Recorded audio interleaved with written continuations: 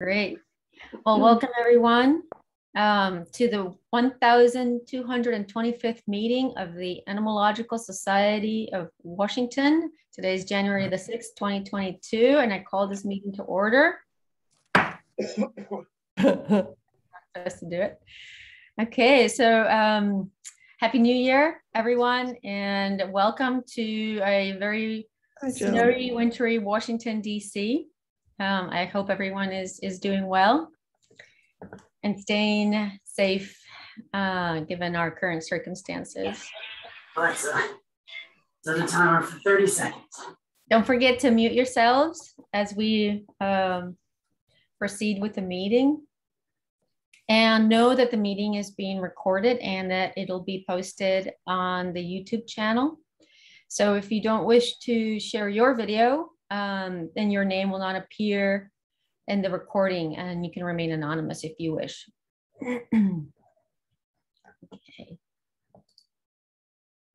So this is the first meeting of the year, and it follows the Society's elections that took place during our December annual meeting. And so I'd like to first welcome our newly elected officer, who's Matt Buffington, who was elected as president-elect. And he's here. I saw him, so you can wave and you can see him there. Jamie Zahniser proceeds from president to past president. And Jamie, I think I called you Zahniser or Zahniser, so I'm not sure. And thank you, Jamie, for leading us the past year. And I look forward to working with you in the coming year. I'm Lourdes Chamorro, and I proceed from president-elect to president. And I'm honored now to preside as the president of the society. And this is a society with a long and rich history that's associated with the museum that I love deeply. And with entomology and entomologists of the region. So this is a great privilege for me. We have returning officers, and they are Alan Norbaum as program chair, Elizabeth Young as membership and communication secretary, and they are also there and they can do a little wave there so you can see their faces. Hi. Nick Silverson as curator, Gary Hevel as recording secretary. Hi, Gary. Abigail Kula as treasurer, and Mark Matz as editor. And the auditing committee consisted of Tom Henry, Brand Proshek, and it was chaired by Yan Wook or Woogie Kim. And the nominating committee consisted of Stu McCamey, Floyd Shockley, and was chaired by Paul Goldstein. So we'd like to thank the members of the executive, auditing, and nominating committees for their continued service and dedication to the society. So since October of 2020, we've been on this online format for our monthly member and executive meetings. And this is due to the pandemic that we're all experiencing right now. We were able to meet in person for our annual banquet that was held in September at Woodland Sanctuary. And what we all hope to soon gather in person at the National Museum of Natural History, where we used to meet. This is a welcome change, and we hope to provide this online option similar to the hybrid forum that we used during the annual banquet once we're back in person. So we want to also thank you, especially the members and those who are present here today. Our membership makes the society possible. And I encourage our members to continue the tradition that has started 138 years ago in 1884 of engaging, sharing, and discussing entomology. And I also encourage you to reach out to me and membership, or to the members of the society, with ideas, questions, and suggestions. And if you want to serve in the society, you should let us know by contacting our nominating chair, Paul Goldstein, and we welcome membership involvement. So thank you very much. I think all of you already know that we have a YouTube channel, and this is where all of the recordings are currently uploaded. And the channel is called NSOC Wash DC. and you can watch all the previous meetings. And we can post the link here on the chat for everyone to go to that one. Okay. So now we will go to reading and approval of the minutes by Gary Hevel, our recording secretary. And he will read the minutes of the 1,224th meeting that was held on December. Gary? The 1224th regular meeting of the Entomological Society of Washington was convened at 7 p.m. on the 2nd of December 2021 by President Jamie Zahniser. Due to the continuing COVID crisis, the meeting was held virtually with 40 members and guests in attendance. Recording Secretary Gary Hevel read the minutes of the November meeting, and these were approved. Membership and Communications Secretary Elizabeth Young reported that there were 6 new membership applications, those being Alexander Gonzalez Halgren, P.R. Shawshank, Alan H. Smith Pardo, Uriah Okeasu, Nain Hawk, and Subik Sen. President Zahniser presented the customary State of the Society, in which he thanked members of the Executive Committee for their service, and then noted the many accomplishments of the Society during the past year. Membership is healthy, with numbers of new members during the year. Special thanks were given to Cecilia Escobar for her advice and leadership for virtual meetings, and David Adamski, who led the Young Entomology Group, having started in 2012. The proceedings, edited by Mark Metz, has thus far this year included nearly 700 pages with 40 articles. President Zahniser then conducted the election of officers for 2022. This year is exceptional in that the current officers have agreed to continue their duties. Thus, the slate is Abby Kula as treasurer, Alan Norbaum as program chair, Elizabeth Young as membership and communications secretary, Gary Hevel as recording secretary, Mark Metz as editor, and Nick Silverson as curator. Matt Buffington has agreed to serve as president-elect. These officers were approved by the attending members. Members were reminded to renew their memberships by using a Google form. During show and tell, several members offered a look at books, mostly new, but some that are considered worthy of reading or purchasing. Matt Buffington showed the book To Make a Spotless Orange. Don Weber noted The Kissing Bug and Biological Control. Rosser Garrison offered The Man Who Shot Butterflies. Pina Litwack presented Mosquitoes of the World, and Art Evans showed the 2 volumes Silent Earth and Pollinators, Predators, and Parasites. Program Chair Alan Norbaum introduced the speaker of the evening, Jennifer Ware from the American Museum of Natural History, whose presentation was titled Dragonflies and Their Evolutionary History. The systematics of Odonata has largely utilized the venation of wings for analysis, but this is not always reliable.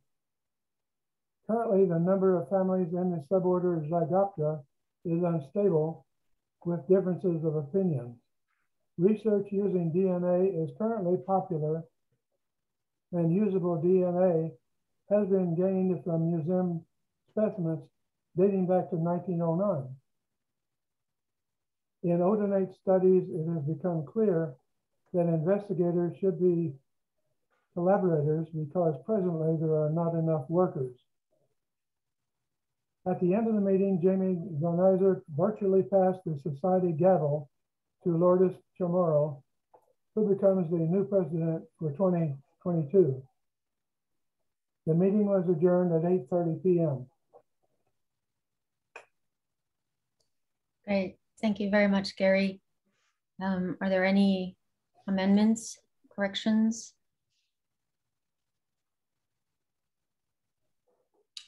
Do I hear a motion to approve the minutes?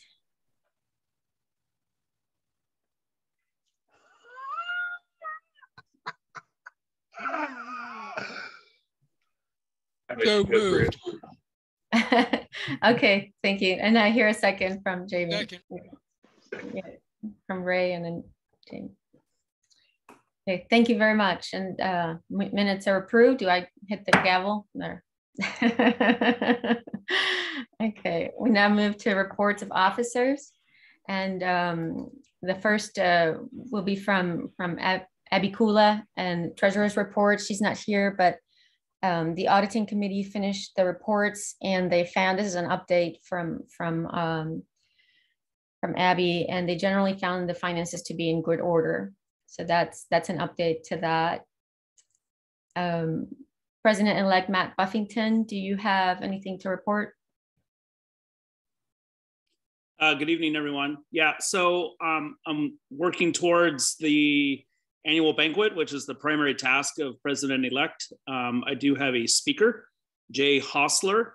I will come back to him during the presentation of exhibits because he is an author of note, and he has agreed once we decide on a venue, because we're still figuring that one out, and a date, which we're also still figuring out, and that might be dictated by the venue. So keep that in mind. It will be the summer, and we'll stick with that for now. Thanks.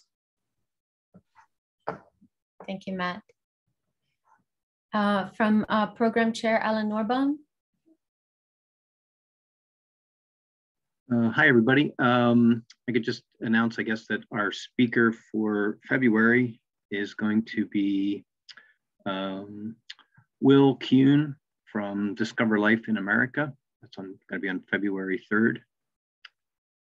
And I guess I could also report that we have at least 40 participants in tonight's meeting. At least there's 40 Zoom connections, and I can see multiple people in at least one box. So somewhat over 40. That's great. Great, thank you.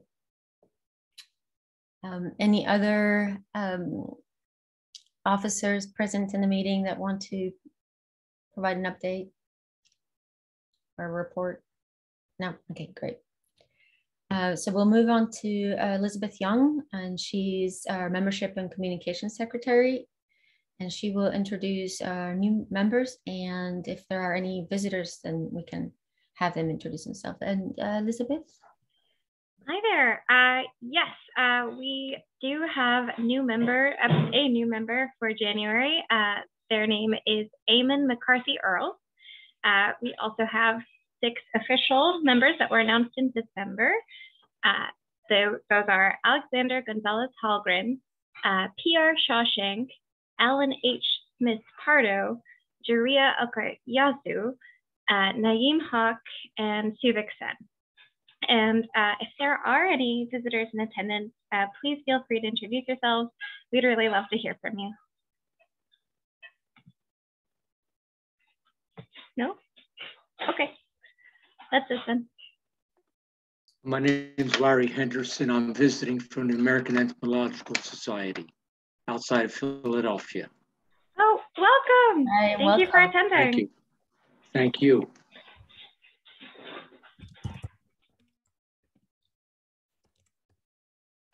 Any other visitors? No. Okay. Yeah. One last announcement. It is the new year. Happy New Year, everybody. It is time to renew your membership if you haven't already. It's very simple. First, we request that you fill out our online Google form. It's very, very easy. There's a link to it on our membership page of entsochwash.org. And you can pay by PayPal, which is also linked on our website, or by check sent to Abby Kula, our treasurer. I've received a few questions. We're in the process of updating our website, and I'm sorry, George Foster, sorry, I'll finish what I was about to say. I was just going to say that the link to our membership still says 2021. I just want to say that the link still works for 2022, and everyone who has renewed their membership since November have been essentially renewed for 2022. So even though the link says 2021, it still works for 2022. We haven't gotten around to fixing that, but that's about it. Please renew, and we'd love if you know of anyone who'd like to join our society. We're always seeking new members. So that is all. Great, thank you. So any unfinished business that you'd like to bring up? Any new business? Okay, so we'll move on to presentation of notes and exhibitions of specimens. And I know Matt Buffington said he had something to show, and I have a little something to show as well after you, Matt. Hi, everyone. So the speaker that we have lined up for this summer is the author of the Sand Walk series. This in particular is a introduction to Charles Darwin and his theory of natural selection. He also has a number of series about bees and other insects, and he's really quite the artist and storyteller, and also a professor of entomology in Pennsylvania. And I like his style for outreach and scientific communication. I think that's a real special gift to be able to do that in such an effective and broad scale. You know, we got this book at our local comic shop in Bethesda, so it's like he's fairly well established out there. So as we have typically in the past with the banquet had a speaker with a book that could be signed, there'll be a lot of things that hopefully he can sign this time around, including individual issues and such like that. So message me if you want any more information on this, but there's a whole series of things that he's done. Jay Hosler is his name. So, and you'll see him this summer. Thanks. Great, thank you. Anybody else that has anything to share with those present here? Well, in October, I was in Mexico, and I came upon an interesting type of salt that contains ant parts. And so apparently this is cardamom and ant parts, and they call it Hormiga chicatana. And I had never heard of this before. And I still haven't tried it yet on anything. So I have to see what I put it on. I'm not quite sure yet. So I might have to do a little bit of research, but I don't know if anybody had ever heard of anything like that before. No. Yeah. So we'll see. But maybe on fruit, I'll try it. Okay, if there are no more things to share, then I transfer over the presentation to Alan Norbaum, our program chair, who will introduce our featured speaker, past president, Dr. Jamie Zahniser, National Identification Services, APHIS-PPQ here in Washington, D.C. Take it away. Okay, thanks, Lourdes. It's a tradition of the society for our past president to always give the January presentation. So our speaker tonight doesn't need that much introduction, as you've seen him all for the past year. But Jamie graduated with a PhD in entomology from the University of Illinois at Urbana-Champaign in 2008, where he studied the systematics of the leafhopper subfamily Deltocephalini. He continued his research on this group as a postdoc at the University of Illinois and the Illinois Natural History Survey, partly funded from an NSF-awarded project to develop online and traditional identification tools and a revised classification for Faltalini. In 2015, he was hired by USDA APHIS-PPQ as an area identifier in San Diego. And in 2017, he began his current position as a national taxonomist with PPQ at the National Museum of Natural History in Washington, DC.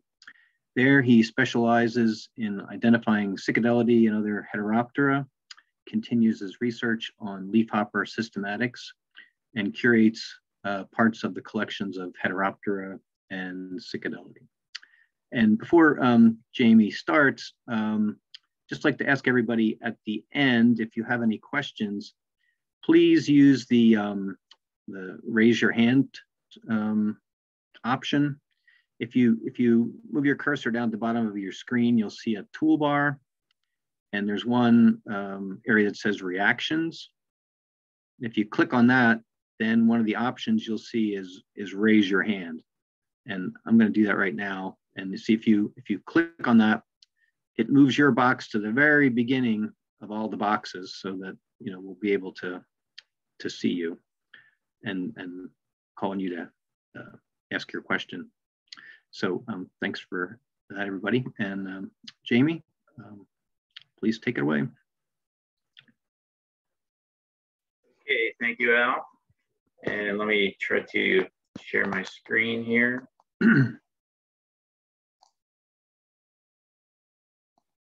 And can you see that? Yep, how's that looking? Yeah, okay, looks good.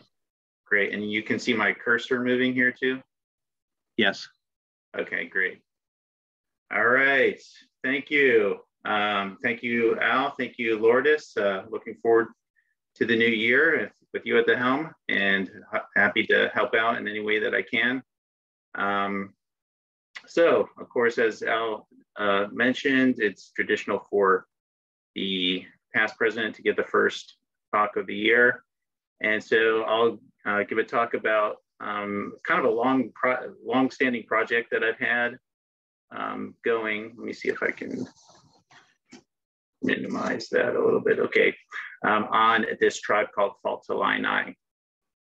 And so it's basically, I did a revision of the tribe Faltalini, and I'll show you a bunch of new species that I described and some of the revisions that I did, and show a phylogeny that I came up with in hypothesis on the evolution of the brachyptery in the group. First, I thought maybe I'd just have a quick refresher course on leafhoppers. The family Cicadellidae is a very large family in the order Hemiptera, a suborder Ochinarhyncha.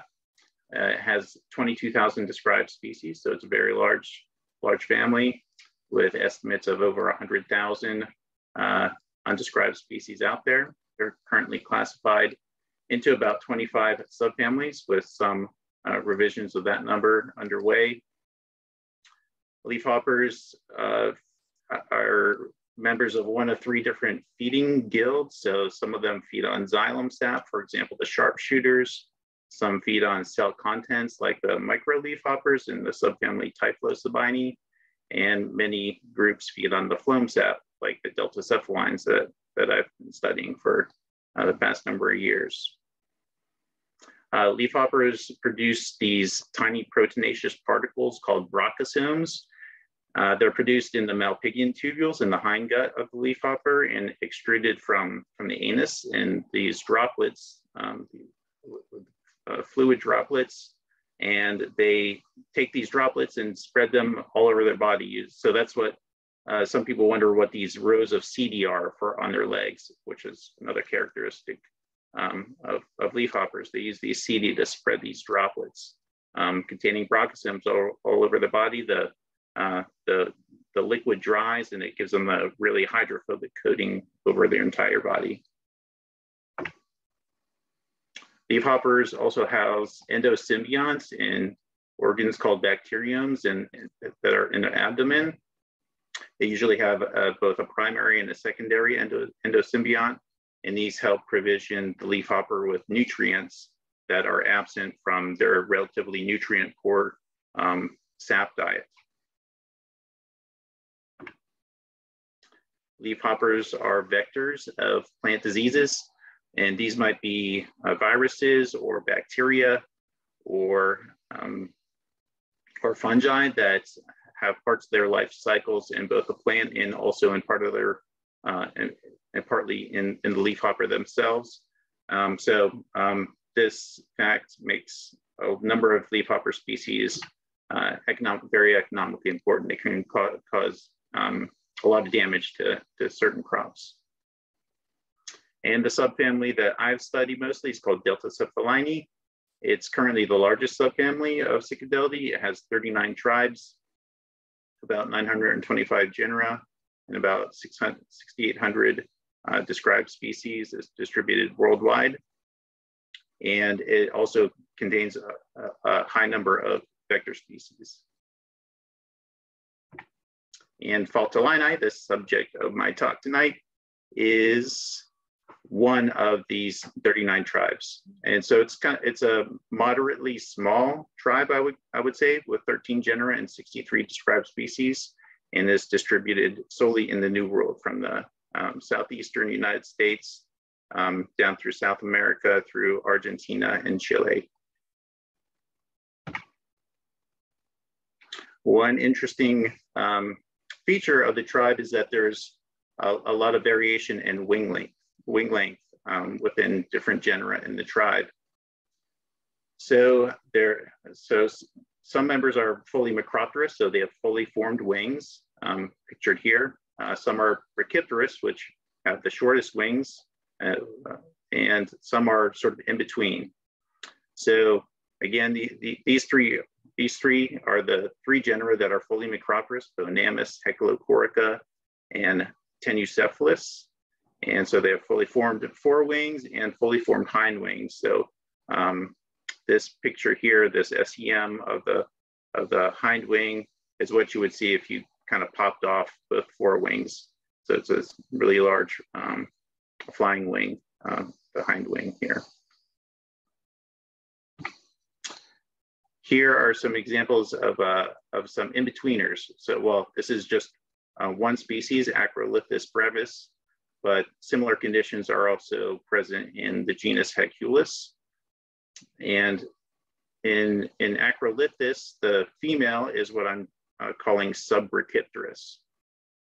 So that is, so it's not fully brachypterous, so these wings are not quite as short as in fully brachypterous species, but so they're shortened in the female here.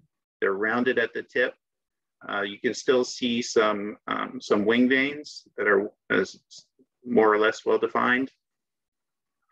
And the hind wing, so if you were to take this female and sort of rotate it counterclockwise 90 degrees and take off this right forewing, this is what you would see here under SEM. And so this is the hind wing here. It's basically a really small hind wing. It's more or less fully formed in that it has a wing base here, and the leading edge or the anterior margin is here, and it wraps fully around the trailing edge, or the posterior margin wraps fully around to the wing base here. And of course, here's a more detailed view of that. So it's basically like just a really small hind wing that, of course, is not functional in flight. And the male here is what I'm calling submacropterous. So the forewing is somewhat shortened. It doesn't totally cover the abdomen, so it's somewhat shortened. So I'm calling that submacropterous. And here's an example of a fully brachypterous species. And this is present in 8 genera, which are where the type genus of the tribe is found, Faltala. And so in these 8 genera, they're totally brachypterous. So the forewing is as short as it can be. It's more or less quadrate, and the wings are tightly coupled together. And again, if you kind of rotated this 90 degrees counterclockwise and pop those forewings off, this is what you would see here under SEM. And so the hind wing is this tiny little flap here. And so this is the metatargum here.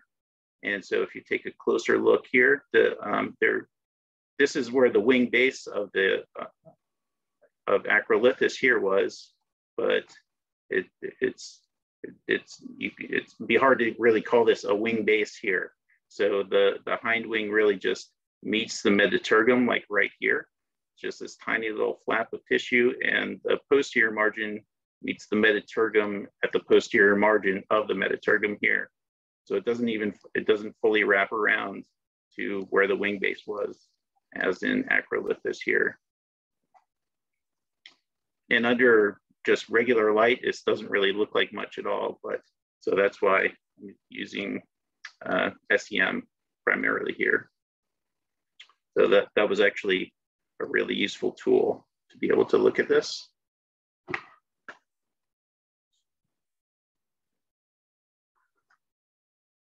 Excuse me. Okay, so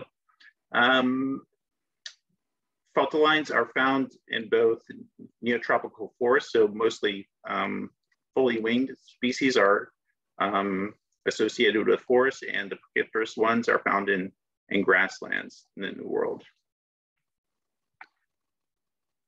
A number of species have this disruptive color pattern, which is similar to what you find in certain other animals out there that live in grasslands that help them blend in with their surroundings.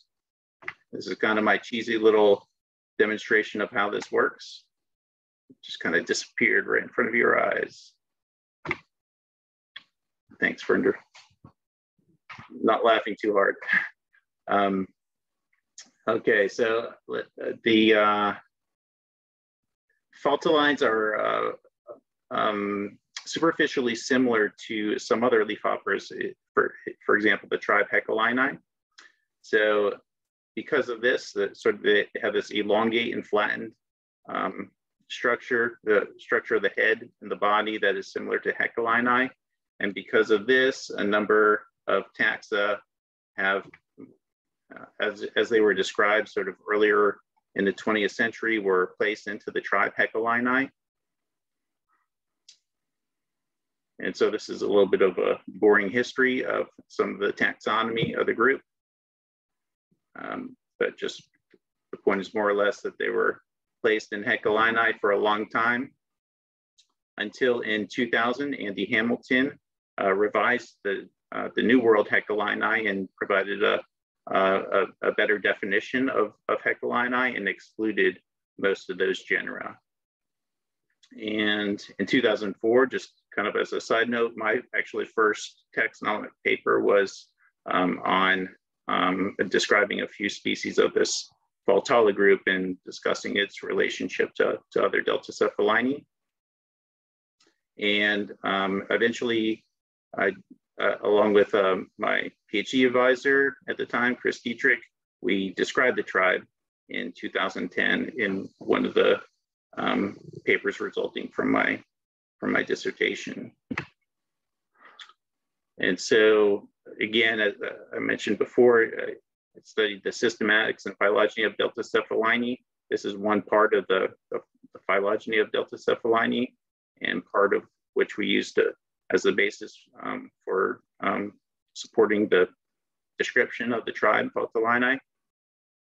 And so these analyses of Deltacephalini were based on 152 taxa, molecular and morphological data.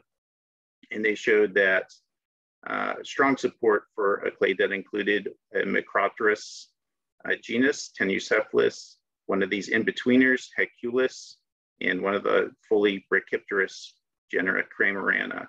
And so based on this, and also shared morphological characters amongst other taxa in the group, we described the tribe Faltalini. Whoops. And so this is, I just wanted to show this phylogeny quickly. Yahwing Chow, who is a postdoc at the University of Illinois with Chris Dietrich, is sort of leading this effort to put together this extremely large phylogenomic data set with over 700 terminal taxa and over 160,000 nucleotide position. So this is kind of a really huge data set based solely looking at the phylogeny of Deltacephalini. So this is kind of a recent effort, and the first paper of this project is in review now, and I'm happy to play a small part in that. And I just wanted to show the position of Faltalini in this phylogeny is relatively derived and closely related to these other two tribes, Deltacephalini and Paralimnini, and also two other small tribes, Dorycephalini and Tetartostylini. And within Deltacephalini, grass feeding and feeding on grasses and sedges is a prominent feature of a number of groups, and that has been traced onto this tree here. And you see at the base of the tree, non-grass specialists occurring earlier in the evolution of the group, and grass specialization, transitions to grass specialization happening once or twice, depending on how you optimize the character, and being lost a few times or reverted back to non-grasses and a few other lineages here. And so you can see that Faltalini here is placed well within this large grass specialist group. And you see a few gray branches here because we actually don't know the host for one group of Faltalines, which I'll explain later.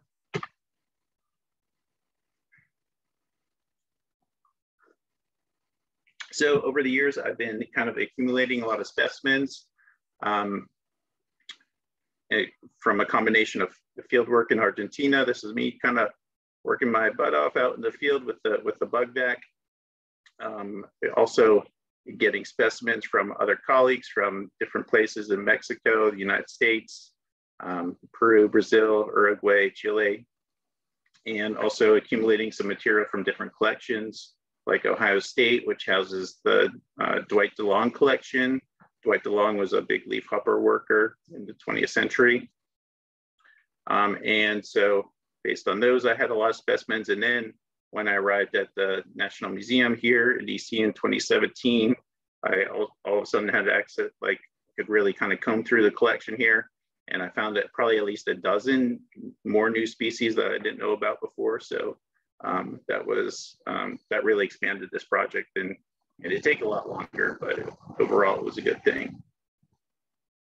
And so, and a few other specimen loans. And so based on all this, at some point, probably around 2014, when I was getting all this material, at some point I figured out I need to describe this stuff, and have been sort of working on and off at different times when I could on this project, and finally brought it all together this year when I finally published the revision of the tribe. So it was published in Zootaxa.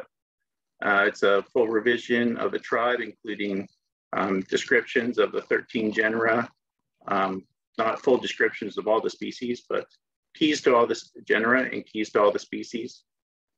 I described 2 new genera and 36 new species, made some changes to the classification, and also performed a morphological phylogenetic analysis of the tribe, and took a look at the evolution of wing length based on that phylogeny.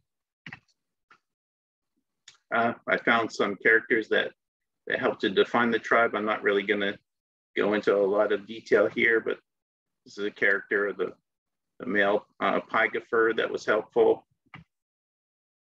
Also, some characters of the female ovipositor were useful in defining the tribe. Overall, it's a really morphologically diverse tribe.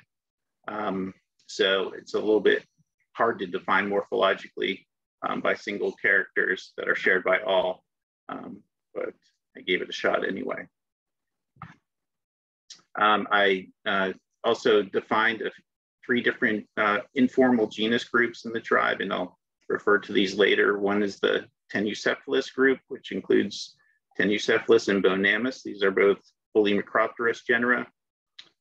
a group called the Heculus group, which has two of the in-betweeners, Heculus and Acrolithus, and the third Micropterus genus, Heculocorica, and the Faltala group, which has 8 fully brachypterous genera. And I also found some characters that help to unite the Heculus group with the Faltala group. And so here's the phylogeny that I produced. So I used solely morphological characters, 51 morphological characters with 40 in-group taxa. So for all species that I had at least one male and one female of, I included in the analysis, and 2 outgroups in the tribes, Deltocephalini and Paralimni, with, of course, all genera of Faltalini included in the analysis. And it was resolved as monophyletic, not too surprisingly. The monophyly of the tribe was not really strongly tested here because I only included 2 outgroup taxa, but based on the results of other analyses, including those molecular analyses that I showed before, there is strong evidence otherwise that it is monophyletic. And the tribe is, the phylogeny is sort of divided into two main parts. The first being the Tenucephalus group, containing Bonamus and Tenucephalus, which is this clade here. It's relatively strongly supported by parsimony bootstrap. And this lower group, which includes the Heculus group and the Faltala group. The Heculus group includes 3 genera. The fully brachypterous Heculocorica is the first diverging genus, and Heculus, present in the southwestern United States, is here, and Acrolithus is the other included genus here, described from Venezuela. And finally, the Faltala group is monophyletic here, and this again contains all fully brachypterous taxa. So now I'm just gonna kind of walk through and show you some pictures of some of the species that I kind of got to look at and describe. And so this is basically just sort of an overview of the revisionary part. I hope it's not too boring, but hopefully the pictures will be enough to get you through. And for the beginning page of each of the genera, I'm just kind of highlighting their position on the phylogeny here. So this is Bonamus. I described 1 new species from Brazil. It just contains 2 species currently. And I removed one species that was previously included in the genus transferred it to Tenucephalus and helped to define the tribe more, or helped to define the genus more precisely. I also included SEM images for at least 1 member of each of the genera to illustrate the important defining characters of the genera. And this is the distribution of the genus Bonamus. So the new species was described from up here. Rio de Janeiro, this is Brazil. I don't know if you can see that too well, but Rio would be a little bit off the screen here. And the other previously described species, Bonamus lineatus, is from northeastern Argentina and Brazil.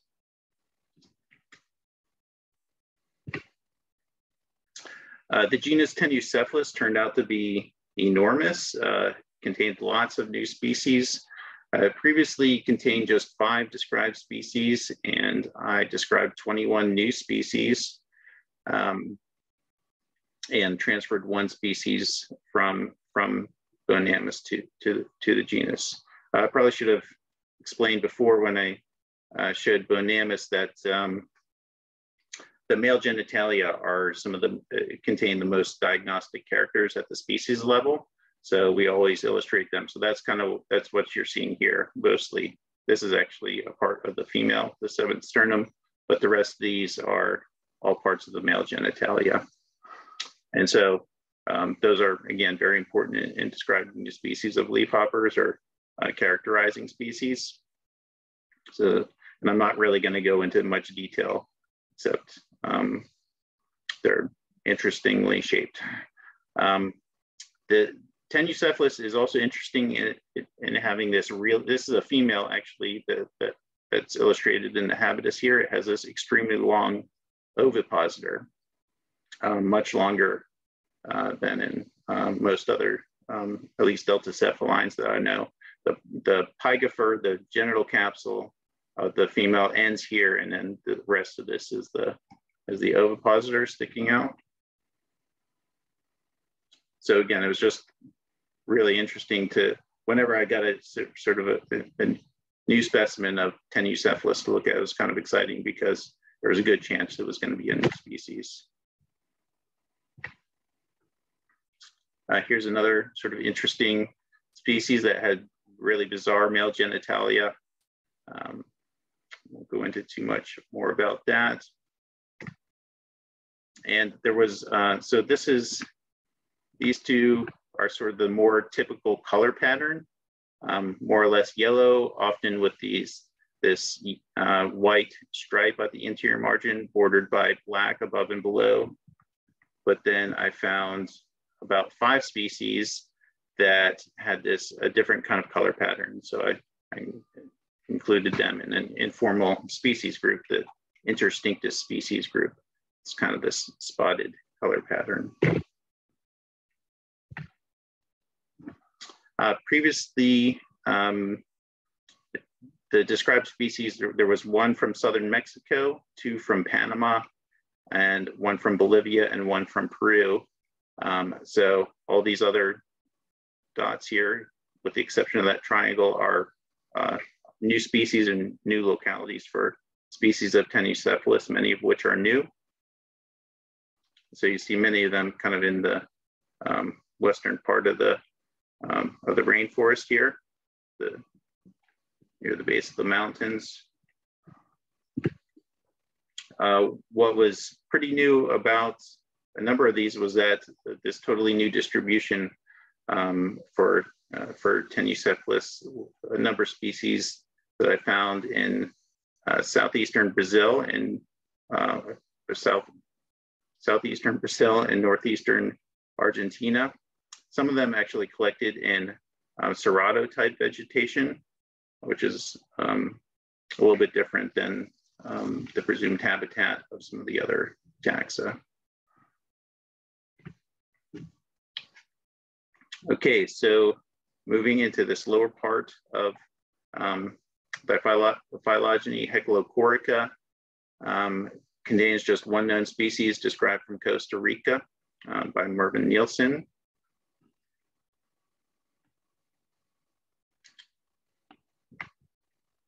And I described and illustrated the female for this first time, and this helped support its placement in the tribe. And also was able to borrow some nymphs from the University of Costa Rica, and it has some interesting characters that are pretty unique for nymphs of deltacephalini. So I illustrated some of those too. Moving down in the phylogeny, Heculus contains 3 described species, 1 of which was new that I described. This was the first described species, Heculus bracteatus. This is Heculus balli. The female has a really long head, pretty different than the male. This is one of those genera that is, the female is subbrachypterous and the male is fully micropterous. And again, I described 1 species from Mexico. I actually described the species only from the female, which is, again, we like to usually have a male to describe a new species, but this was obviously different from the other 2 species included in the genus. And I felt it was important enough because where it came from was so far from where we previously knew the other two species that I thought was important enough to describe and distinct enough based on the female to describe, but hopefully we'll find the male in the future with more collecting in the area where this was found. And so this is southwestern United States, where the two previously described species, Haeculus bracteatus in yellow and Haeculus bali in black, have been described and found. And the new species, Haeculus mexicanus, is from way down here in Mexico, so very far from where the other two species are known. Acrolithus is known from one species described from Venezuela.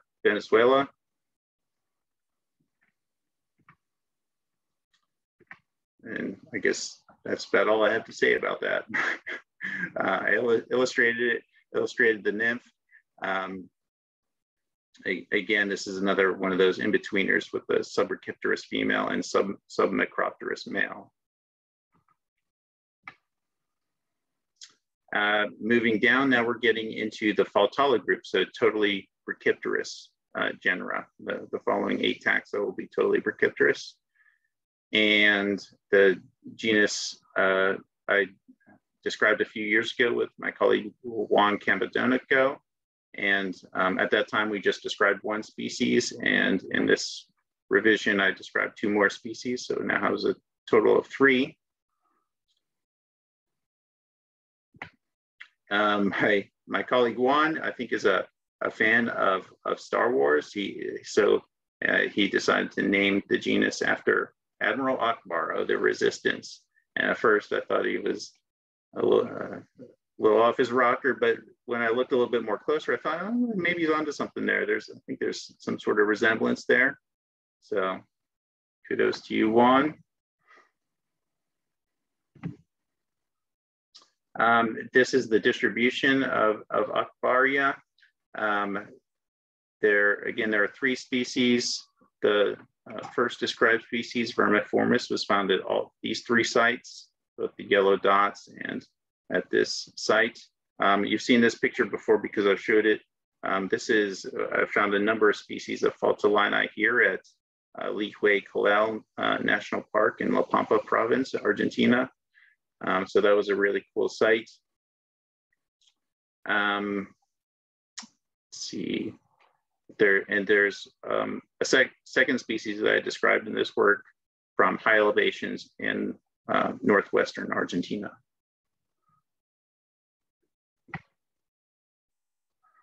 Moving down the phylogeny, Echocephalus contains two species, one of which I described here. These are known from Chile. These are the 2 localities from the 2 described species, quite close to each other. Probably more work needs to be done to do more collecting to help define the previously described species. And one new genus that I described, I named after my PhD advisor, Chris Dietrich. I called it Dietrichana.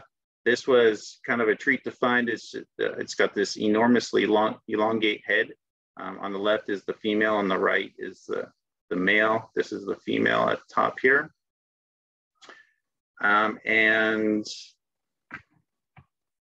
Here's a few more pictures of it. It's a nice SEM of the dorsal view of the head going back to the hind margin of the brachypterous forewings. And this is a ventral view of the face.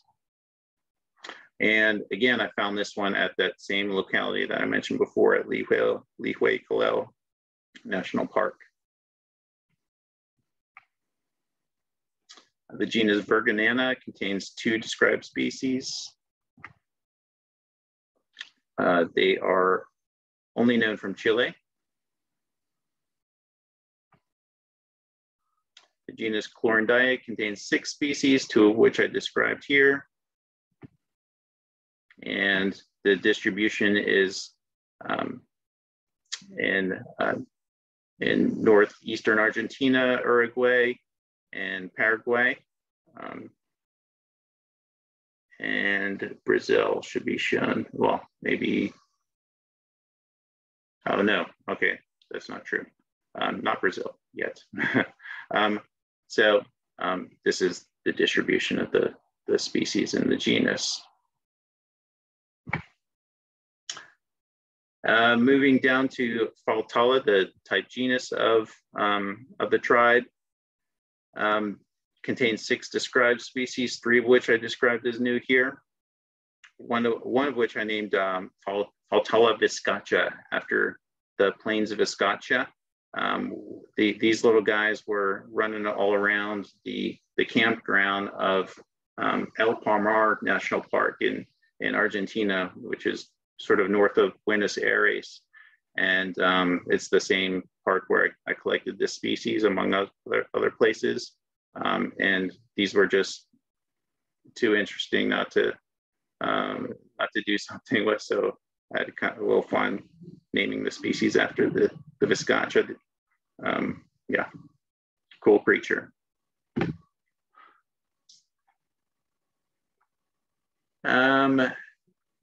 Let's see, here's the distribution of Faltala. It's pretty similar to the previous genus that I showed, Chlorindaya. So sort of in northeastern Argentina, Uruguay, Paraguay. The genus Kramerana contains 6 described species, 1 of which is new. And the 1 new species, so these dots here in Peru, this 1 black dot, and these dots down here are Kramerana. And so the new species, Saltensis, was described from Argentina here, and kind of provides some sort of geographic link between the previously known distribution, which was really disjunct. But there's probably a lot of work that needs to be done as far as collecting, and I'm sure tons of new species to be discovered here, not only in Kramerana, but in other genera of the tribe. And the last genus is Parachlorindaya, which I described as new, containing 3 described species, 2 of which were new. And I transferred 1 species from the genus Chlorindaya to Parachlorindaya. And the distribution here with the triangles is Parachlorindaya. So kind of eastern Argentina, Uruguay, and 1 species, the new species, in sort of northwestern Argentina. So that's it. Finally, for the revisionary part of the talk.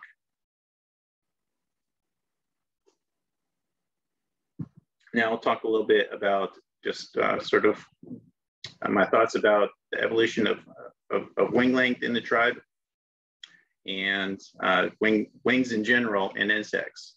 And so this quote by Wagner and Lieber in 1992, I think sums it up well.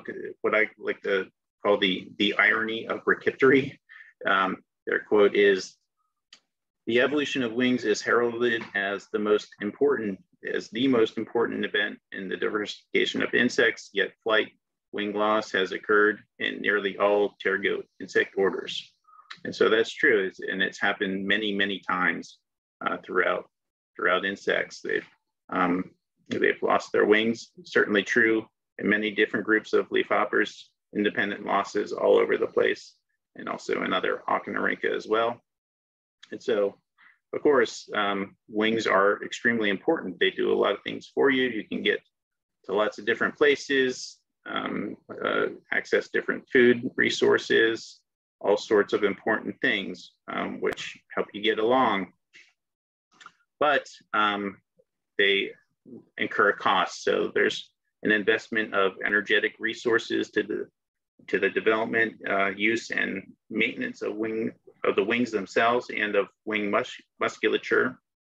And also they're kind of big and floppy, and they can be a liability in preventing you from getting certain places. So if you can take care of at least the most important of these these aspects of life and do it without wings, then it might be beneficial for you, for the insect to lose the wings.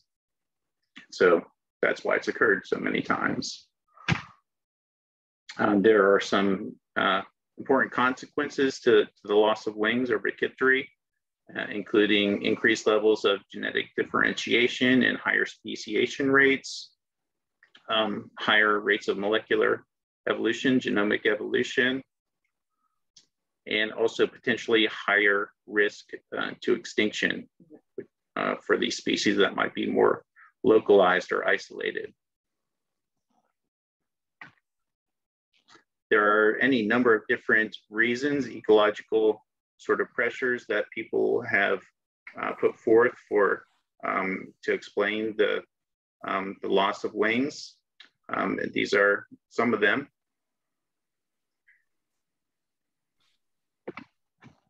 Oh, come on. And now I'm going to go through my phylogeny and just sort of outline the steps leading to brachyptery that at least this phylogeny suggests. And first, I want to just make a point that of course I used morphological characters to reconstruct the phylogeny, including 2 characters of wing length. So this has it could be criticized for being sort of tautological.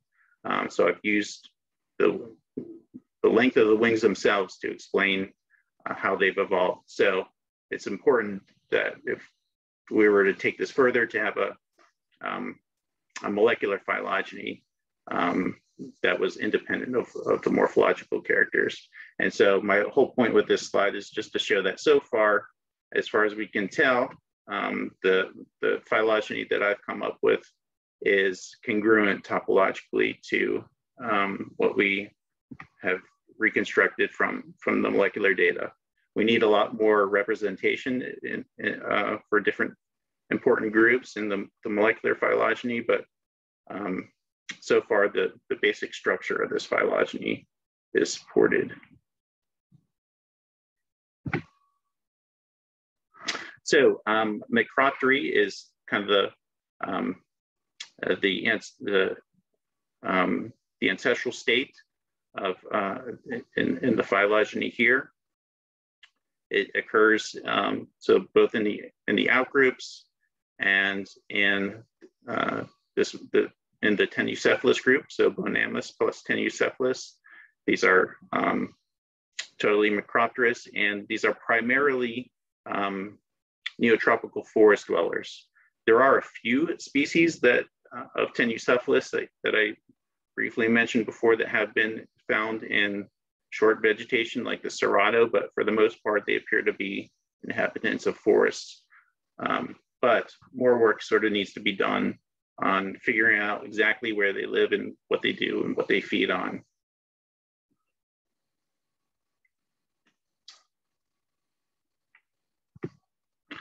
And moving down the phylogeny in this lower clade, the first diverging genus is Heculocorica, and that is totally micropterous. So it's still, if you're following along in the phylogeny on the branches here, there's still no change. There are no transitions of any of the characters.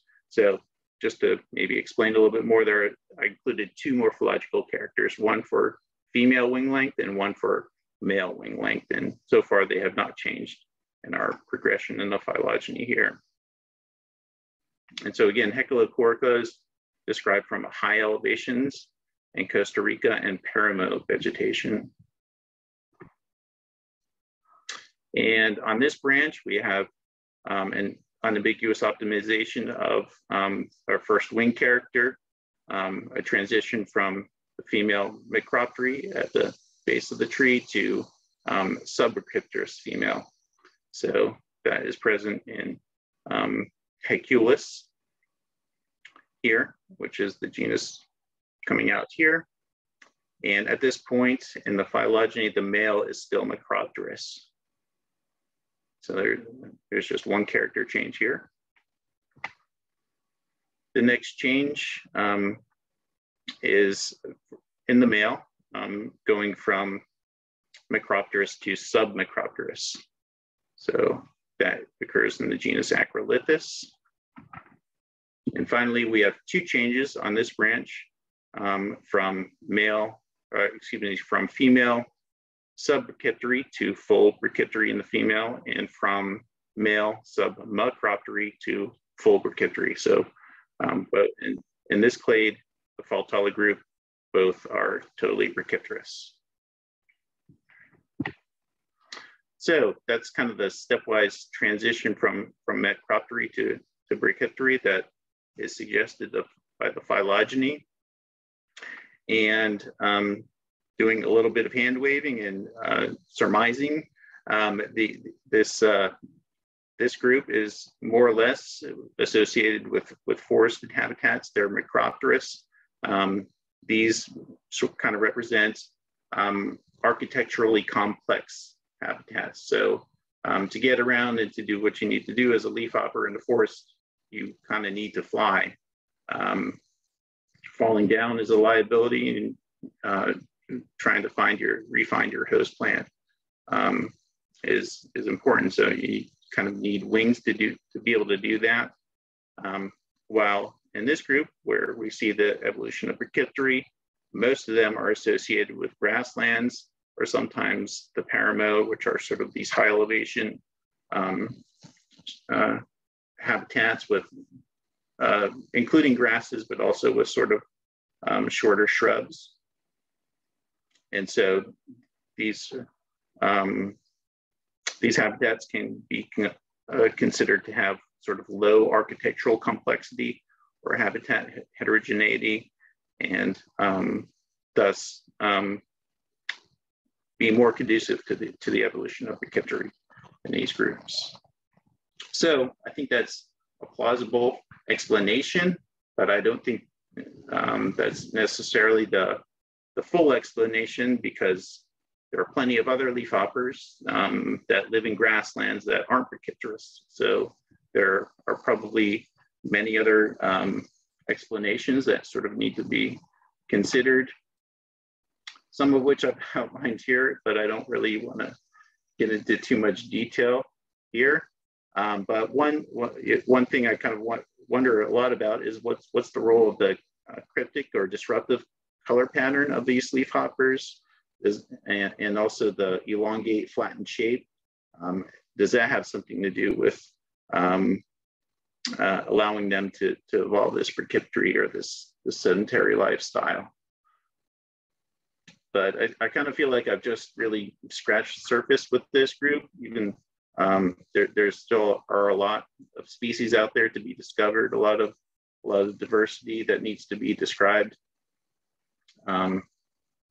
and sort of more questions to be answered. But yeah. And finally, I couldn't resist just putting in a few more pictures of these hindwings. So this is Dietrichana, and this is the hindwing of this sort of square quadrate thing that's again a totally brachypterous group, and just this vestigial little hindwing here. And this is Akbaria, possibly the smallest little hindwing flap that I've seen in any group. So my brief conclusions are, it was really kind of a pleasure to work on this group over the years. It kind of surprised me at a lot of different turns. It was a lot of work, but it was also a lot of fun. I described a few new genera, 2 new genera, and 36 species. I revised the taxonomy, the classification for the whole group, including keys and illustrations of many of the species. And I proposed this sort of stepwise evolution of brachyptery, where that's associated with living in grasslands. I'd like to thank a lot of people for their help in this study, and happy to take any questions.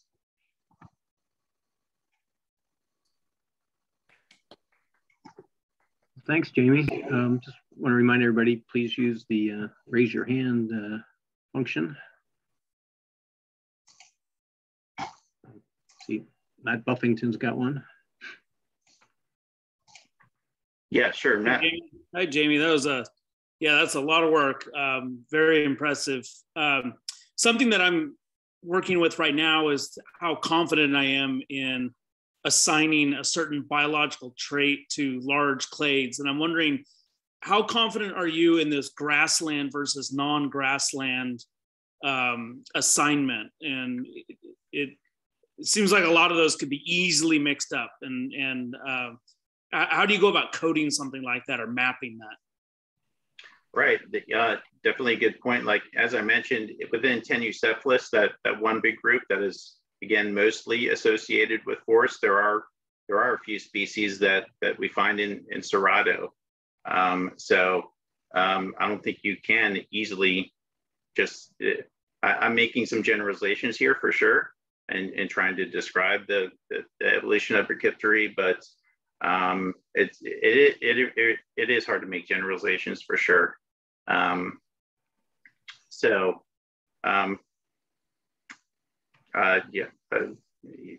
do what you can. You know, you give the best explanations that you can with what you can observe. There's also just a lot that still needs to be figured out about these things. So what are they feeding on?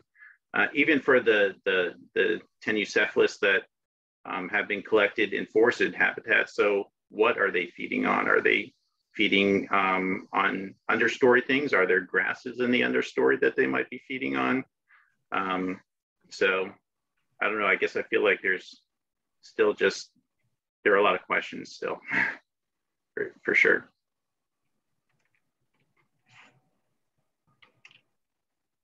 Lourdes? Yes, no, this is fantastic work, and it's very inspiring. So congratulations on getting that published. I have a few questions and comments. I wasn't sure if you indicated the number of specimens that you examined, and it seemed from the maps that perhaps a lot of them were based on very few specimens. And so are they rare? How rare are they? How many specimens? I collect the weevils by sweeping, and so I get a lot of these things. So now I have not these precise, but plant hoppers. And so now I have a better appreciation, and now I know who to give them to. And then with the way that you were collecting, what can you expand a little bit on your methodology? Okay, sure. As far as the number of specimens, it of course varies. Some, in just a few rare instances, I think it would be they were based on one or two specimens.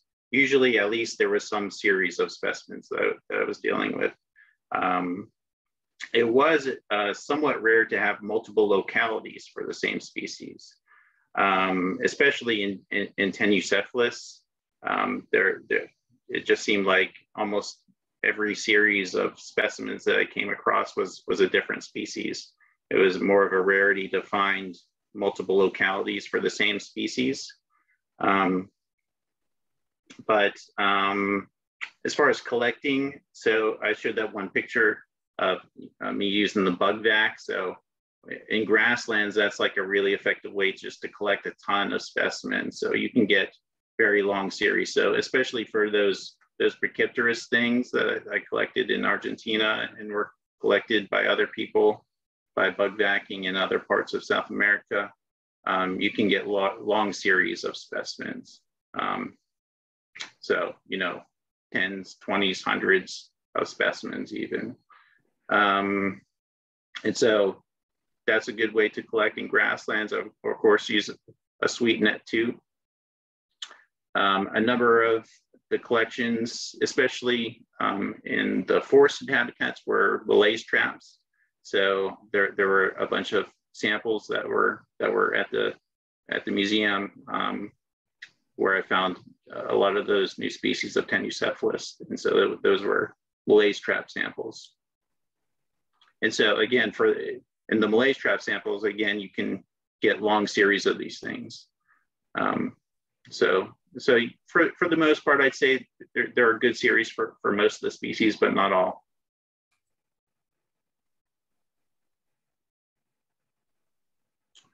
Jill Swearingen, Warren Steiner. Yeah, hi, we both have a question.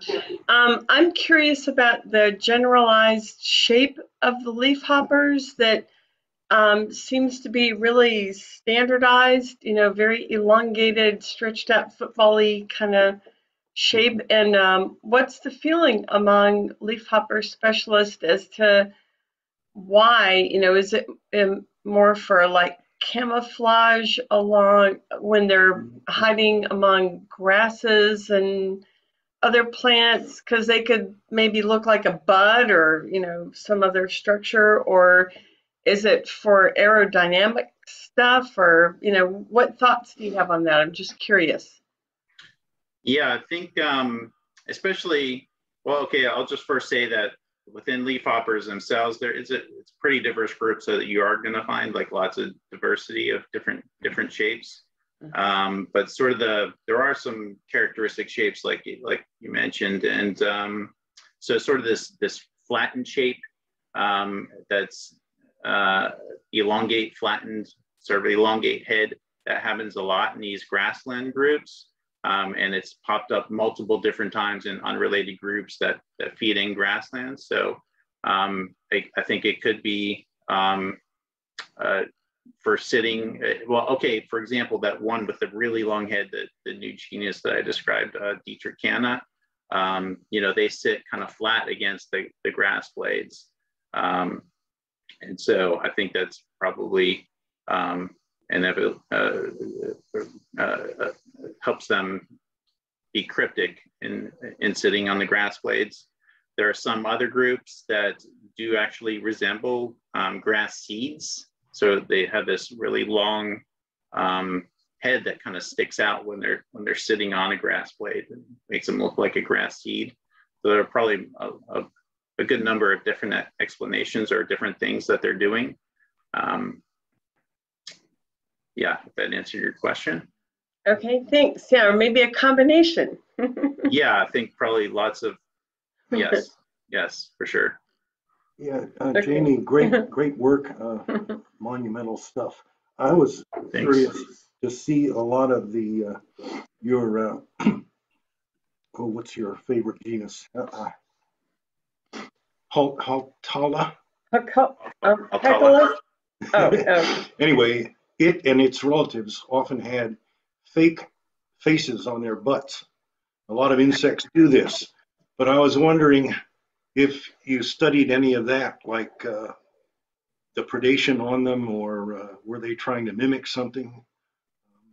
No, eye spots on the second to last abdominal segment tergum, and the genitalia looked like a beak, you know, like a wicked mouth that you wouldn't want to get bit by. So I'm curious. Yeah, interesting observation. No, I didn't really look at that in detail at all. There are definitely other leafhoppers and other delta cephalines that have eye spots on their wings, for example. But yeah, so were you referring to any particular genus in the ones that I showed here? Well, definitely the brachypterous females of your Haltala, and what else? I don't know. Some of the close relatives. Okay.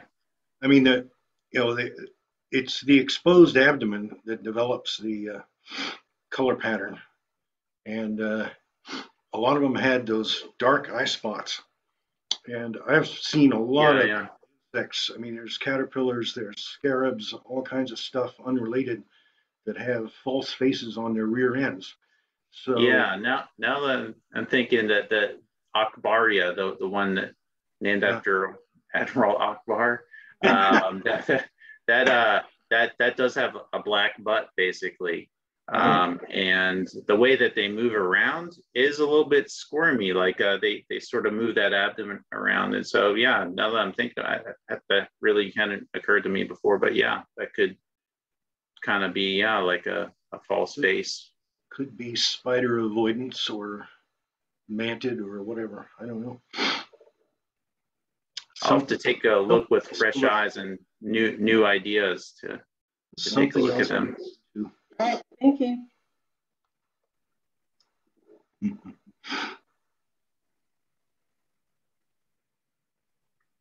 There's a question by Catherine Tober. Yeah. Hi. Hi, Jamie. That was really a nice talk. Oh, thank you. Beautiful study.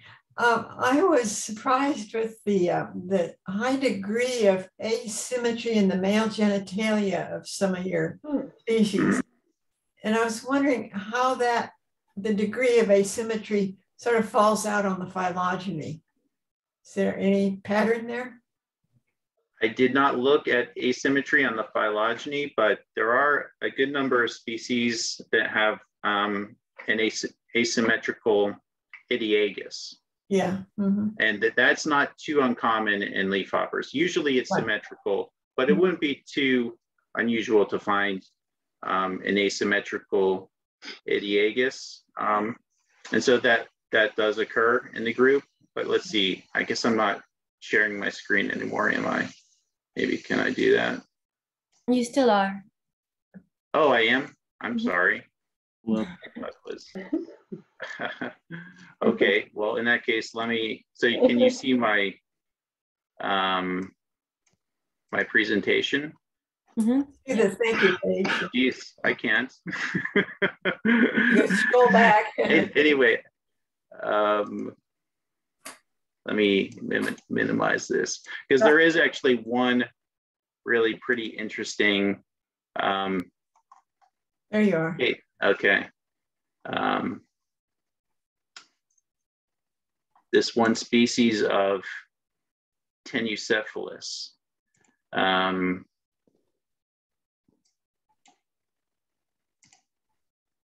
This is actually the first case that I know of, and I asked people about it in a leafhopper of asymmetrical styles. So, okay, so this is the structure that we're looking at here. Yeah. And so this is the internal genitalia, and this part is called the connective. The idiogus is in here. It's a little hard to see. And then this other thing is a big process. But then these paired structures are the styles, and those are called the parameres in other groups of insects. Yeah. Okay. And usually they're mirror images of each other. And in this case, they're not. They're folded over. They're not mirror images of each other. And I had 3 males, and I dissected them all, and they're still all exactly like this. Oh, boy. And so I showed this to a few different people, and they said no, they haven't seen this in leafhoppers before. So something similar occurs in some delphacids that they knew about, but not in leafhoppers. So that was kind of interesting. Yeah. So here's an example of the styles that are mirror images. It's a little hard to see, but are the spines on that one on my screen would be on the right side, then the absence of spines on the other is that just a matter of the photograph, or no? Those are a little seedy, maybe thick seedy, and no, I think you're seeing correctly. Okay. So are you talking about like? Well, on the previous one that you just showed. There. Yeah, sorry. This is a little bit obscured. There's so there's a piece behind this style that's showing through. Yeah. Sorry. Yeah. Okay. Maybe if I could show it. Okay, here's an example of paired styles that are mirror images of each other. Yes. Okay. All right. No, it's really. And how many? Is it a lot of the species that have the asymmetry, or is it unusual? Well, for the styles, only that one that I know of. For the idiogus, it's, I would say probably at least 90% have it symmetrical. So it's somewhat rare to have it asymmetrical. Okay. Any ideas on the purpose, the function of the asymmetry? Oh, geez. No. Okay. All right. Sorry. Yeah. Okay. Well, thank you. Fred Okay, Harris thank has you. a question. Okay, Fred. Hi, Jamie. Hello. I was wondering if you could talk about, on another note here, early in the talk, you mentioned that there was 150 vector species. And vectors for what? I'm presuming this is probably yeast, fungi, bacteria, that kind of stuff. Yes. Could you specify maybe any particular pathogens or something that are vectors, that they are vectors for? Okay, let's see. So there's a genus called Nephotetics. They're the green rice leafhoppers. They transmit something called tundra virus of rice. A virus, okay. Yeah, and so there are viruses that they transmit. There are bacteria. They're sometimes called mollicutes. So these are like extremely tiny bacteria. So they can transmit those. And I think there are also some fungal pathogens too that they could transmit. Okay, yeah, I know there's a ton of microbes, and I didn't know if there was something that is pretty well known that like harming crops that is of a particular interest in agriculture or something. That's why I was wondering if you knew, right? But you mentioned there are many. There are many leafhoppers. Yeah. So the green rice leafhoppers, a big one here in the United States is the glassy winged sharpshooter. Yeah, right. And so that transmits a bacterium of the phloem, Xylella. Yeah, I heard of that one, right. Okay, great. Well, just curious, thank you. Yeah. George Foster has a question. Sure. Yeah, hey, Jamie. It's quite a treat to talk to a leafhopper guy. I've never met a leafhopper guy, so. Oh, glad to meet you. Yeah, I'm quite pleased with your presentation. Just a simple, basic question. Your specimens, when you're out collecting, are they all in alcohol, or do you pin them, or how are they preserved? Yeah, sure. When I do collecting, I usually collect them straight into alcohol, into a vial. They preserve well, and it's easy to just put them in the vial and bring them home and point mount them back home. But you know, people in the past, of course, have collected them dry. But yeah, I use alcohol. So you do point mount them after drying them out of the alcohol with ethyl acetate, or? No, I don't use ethyl acetate. Just take them out of the ethanol and let them dry on a piece of tissue paper and point mount them. Yeah. Because I've been doing the study of salt marsh Diptera, and I mean, sometimes it's overwhelming the amount of leafhoppers that are in the net. And sometimes you can't even see the flies in there for the leafhoppers, and just I discard them, and I'm like, well, maybe I should save them for you. Yeah, totally. Okay, thank you. Yeah, you're collecting in salt marshes out in the eastern Delaware. US? In Delaware, okay. Yeah, Rehoboth Bay. I'm doing a study of chloropids there, so if you'd like me to save them, I'd be glad to. Cool. I may not be able to get to them, but yeah, sure. Okay. Thanks for the idea. Totally understand. Yeah, thank you. It's easy to collect a lot of leafhoppers. I'll tell you that. I know, man. Like you found. So yeah, the net can be full of them. Yeah. Just it depends on the time of the season, and then all of a sudden they're gone. It's funny. Thank you. Okay, thanks. And Edward Burrows has a question. Hi, thanks for your well-illustrated talk. I can see it was a lot of work. I'm wondering, could you talk anything about local leafhoppers? Are your Faltalines in this area? how many species are around here? Do we have many invasives? Are there any invasives that are really big problems? Kind of interested in what we find locally in the DC area. Okay, there are a lot of species in the United States. A number off the top of my head I don't have, but in the United States in general, I would say in the range of 2,000 to 3,000.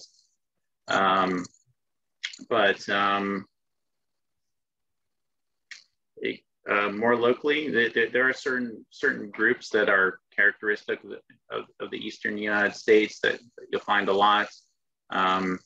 It depends on where you're collecting, how you're collecting, but certainly native species out here.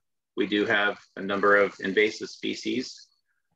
A lot of those, at least in Delta Faltalini, feed on sort of invasive grasses that have also been imported from Europe. So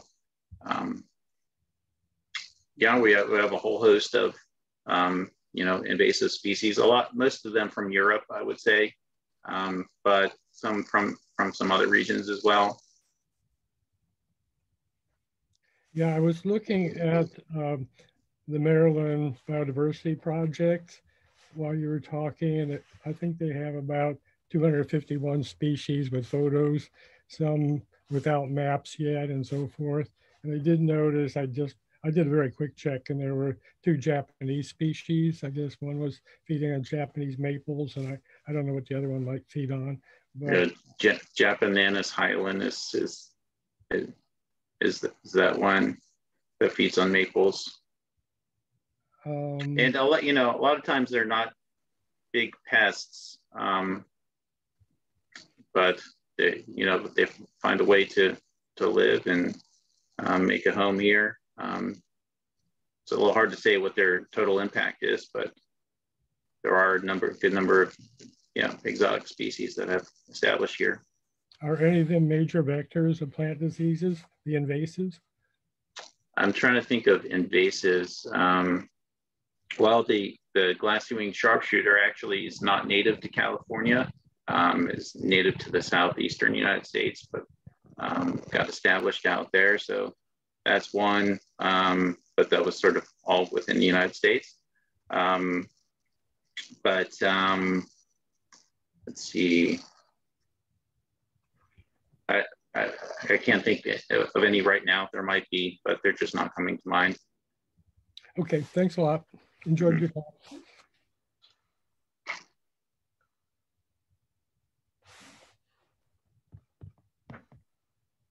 George, did you have another question?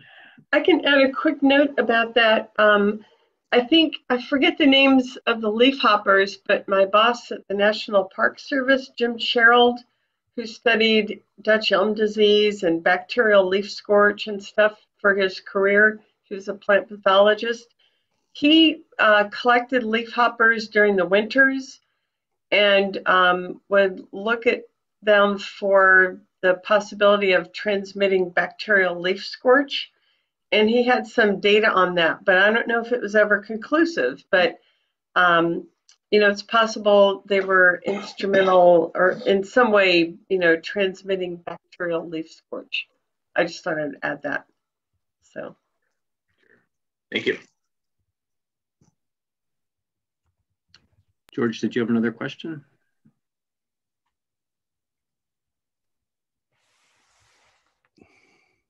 Oh, I'm sorry. No, I didn't. Is my my hand still up? Yeah, your hand's still up. That's okay. Oh, I'm sorry. I didn't know you have to close it out. Oh, lower hand. Sorry. Yeah. Okay. Sorry about that. No problem. Jamie, I was really amazed by the diversity of the genitalia in these things. Kind of remind me of a fly family I studied called Sphaeroceridae. That there are all these little brown flies, and they all look alike, but if you look at the genitalia, they're just incredibly diverse. They kind of went bonkers there. So I don't know if there's some relationship between being dull and looking alike and having genitalic variety or not. But, oh, catastrophic. You mentioned early on that they got to have fun some way. That would be Yeah, chloropids too. You mentioned early on that like it seems like a large percentage of the diversity of leafhoppers is unknown. And then like your study seems to show that, like, I don't know, the vast majority of them are new, and it seems like you're not even close to finding them all, if so many of them are just from single places. Is that pretty typical of publications on leafhoppers? Yeah, it is. Well, one, a lot of more collecting needs to be done. There's so many. I think if anybody did a good survey, for example, of South American grasslands, you would just find tons and tons of new species. So yeah, there are lots more to be found. And yeah, for other groups of leafhoppers, it's a similar situation. And especially for the smallest leafhoppers, the subfamily Typhlosobini, right now the number of species is close to. I mentioned that Deltacephalini is contains the highest number of described species. Typhlosobini is close, but they're really tiny leafhoppers, and fewer people have had the patience, I think, to work on them. And they're probably, like, if it was all said and done and we knew actually how many species there, I think Typhlosobini would probably be much larger than Deltacephalini. So there are groups like that just need a lot of work. So yeah, still tons to describe. Yeah. One last comment too. You were talking about the Cerrado and how some species were from there, and so you're not sure if they're on grasses or other things. There are like a lot of there's a lot of like gallery forest along the rivers there. And, okay. And like with Anastrapha, they're definitely forest insects, but there's a number of like interesting species that are from those kinds of areas, but they're definitely like in the forest, not out in the open. Okay. Yeah, I think that the 10 Eucephalus that I have from there were collected in the lace traps. So it's really uncertain what they were on or exactly where they were. So. Okay. All right. Well, if there's no further questions, just want to thank Jamie for a great talk, and we can turn it back over to Lourdes. Thank you. Great. Thank you, Jamie. That was great. Thank you, everybody. Great talk. There's a few comments in the chat, and you Very can very much enjoyed it. Thank you. Yeah, it was great. Okay. Just a last reminder about our next meeting on the 3rd of February, again at 7 p.m. on Thursday. And speaker will be Dr. Wilkin, Discover Life in America. And with that, do I have a motion to adjourn? Make it. Okay, and second, I think that's you. Okay, great. Well, it's great seeing everyone. Please stay safe. Yeah. And the meeting is adjourned. Bye-bye, everybody. Bye. Thank you. Bye. Bye, everyone. Thank you. Good meeting. Bye, everyone. Take care. Bye.